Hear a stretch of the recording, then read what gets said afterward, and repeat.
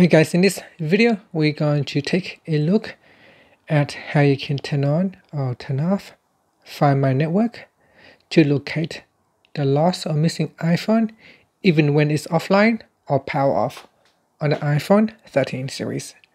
First, let's go back to your home screen by swiping up at the bottom of the screen. And on the home screen, tap on Settings. In Settings, tap on your Apple ID. Then go down and tap on Find My.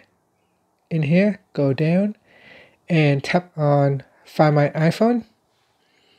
On the second option here, tap on Find My Network switch to turn it on or off. So if you tap on off, it said that you will not be able to find your devices or items when not connected to Wi-Fi, cellular, or when power off.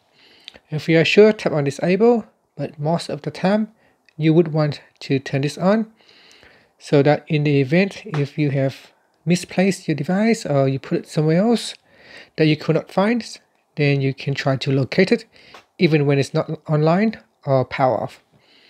And that's it. Finally, you can swipe up to go back to your home screen.